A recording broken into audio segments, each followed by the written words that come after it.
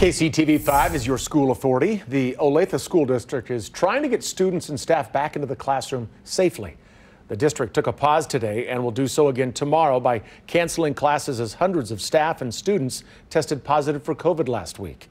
KCTV5's Carolina Cruz looked into the district's testing efforts to prevent more infection and more closures in their schools.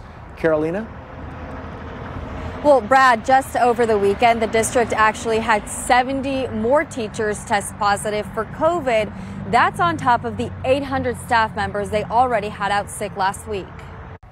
The Olathe School District is hoping to offer families some relief. This school year, the district has been offering COVID testing to students and staff through mock pathology. Right now, many district families are relying on that as they struggle to find tests.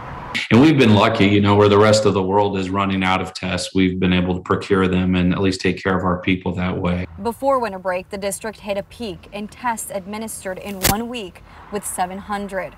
Last week, they surpassed that with more than 3,000 tests in a single week. We can't even provide enough appointments to get it all done. There's, more requests than we even have the ability to provide tests. I wasn't really surprised, to be honest. I know so many people that have had COVID or have it currently. Alyssa Cheney and her family just moved into the district this semester. Her 7-year-old is now at Sunnyside Elementary. He actually did not get to meet his first grade teacher. He had a substitute teacher because his teacher was out sick. Alyssa tested positive for COVID last Thursday, so her family is now quarantining. They considered opting into the test to stay option, but are erring on the side of caution to ensure they don't spread infection to others. With me not being able to isolate away from him, he's going to have to go 5 days after the last day I had symptoms. The Olathe School District is reporting a 30.78% positivity rate at its test site. As a school district, we can't control it or monitor it. There's just too much of it happening. So really, it's incumbent upon our whole community to do the right thing when people are sick. And that really is to keep people at home and keep them safe from spreading the disease to others. That's really how we're going to get through this. And that will take all of us as a community working together.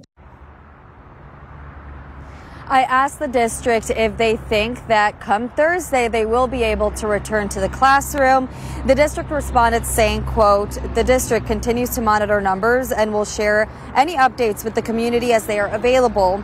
If no updates are shared, families should assume school is on as scheduled for Thursday."